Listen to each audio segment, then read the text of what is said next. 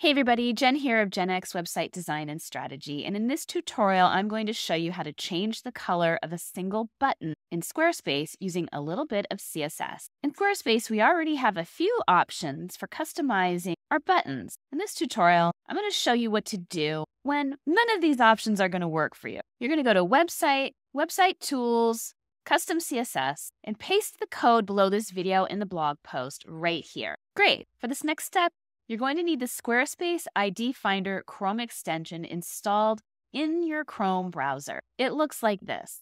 Select it and locate the block ID of the button for which you want to change the color. And select it. You can see it automatically copies to the clipboard. Deselect all those messy block IDs. Come back over here, highlight all of this, and paste. Great. Now all you have to do is change the colors right here.